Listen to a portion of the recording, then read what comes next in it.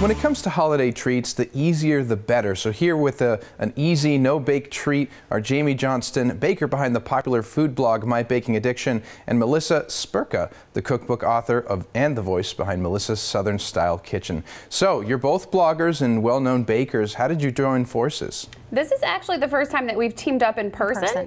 We've done some things behind the scenes, but we're both super excited to be here. It's been a lot of fun. That's great. So you're going to show us how to make something delicious. Yes, right. We're going to be talking about chocolate scotcheroos.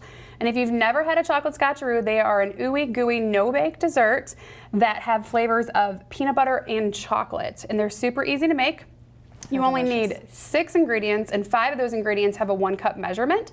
So we're going to start with 1 cup of Karo syrup, 6 cups of crispy rice cereal, 1 cup of sugar, 1 cup of creamy peanut butter, 1 cup of chocolate chips, and then 1 cup of butterscotch chips. And then Melissa here is going to walk you through the prep. Well, the preparation is just as simple as those ingredients sound.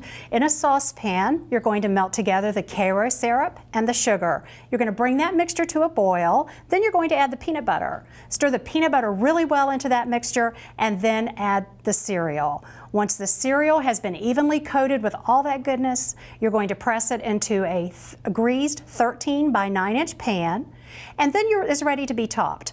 In another saucepan, you're going to cook together over low heat the chocolate chips and the butterscotch chips until they're smooth. Then you're going to frost the top of the scotcheroos. Set it aside for about 45 minutes or so, or until they're firm. Then they're ready to be cut into bars and eaten. Yeah, and if you have a hungry crew, you can always pop them in the fridge to get them to set up just a little bit quicker. That looks incredible. So there are lots of ways you can make it. What are your favorites? My favorite variation would probably be using a layer of salted caramel on top, but I also love the traditional ones as well. How about you, Melissa? Well, the caramel, you can't go wrong with caramel. One thing I love about scotcheroos is that this time of year you could even add a peppermint edge by using all of those crushed peppermints that are at the bottom of the bag. You never know what to do with. If you'll sprinkle those over the classic scotcheroos, then you've got a festive holiday treat. For sure. And we also have these adorable little mini green wreaths, and we have Santas on sticks, which are so great for the kiddos because we all know they love anything on a stick. I think we all do. So what are your favorite holiday traditions? My favorite holiday tradition would have to be baking a ton of cookies.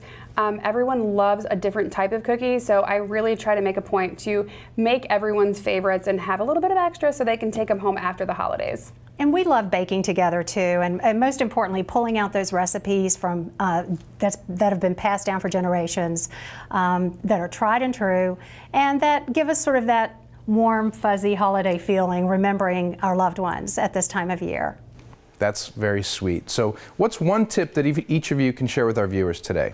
My #1 tip would be to start in a clean kitchen. So a clean sink, clean counters, and if you have a dishwasher, make sure that's emptied and sort of clean up as you go. What about you, Melissa? Well, for me, it's in the planning. You want to make sure that you have all of the ingredients on hand that will allow you to get started in the kitchen when you're ready to go. And then you can focus on making memories and not be lacking an ingredient when you start a recipe.